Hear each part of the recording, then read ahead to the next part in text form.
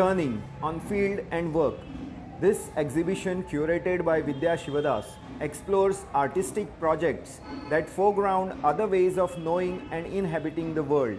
With a focus on materiality, it explores the way these forms of knowing are inscribed, written in, and carried forth from the ground itself.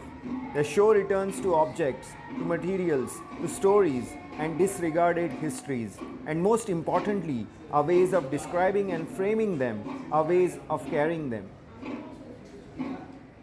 Hi, I'm Vidya Shivadas and I'm the curator for the exhibition at the old GMC, and this exhibition is called Turning on Field and Work.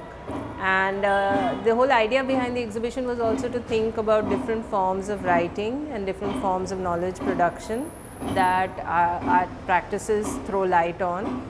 And what we have in this exhibition are 18 artists who are showing, artists and collectives, which basically thinking around forms of writing that emerge from the ground, from soil, from land, and thinking about research that artists are doing. So for example, right now we are in the space of Sanchayan Ghosh, who is an artist from Shantiniketan. He's also a teacher there, and this is part of his long-standing project of thinking about soil and thinking about the landscape of Shantiniketan, and also working with the women roof tile makers there, just thinking about this form of roof tile making, manual tile making, which has now become obsolete.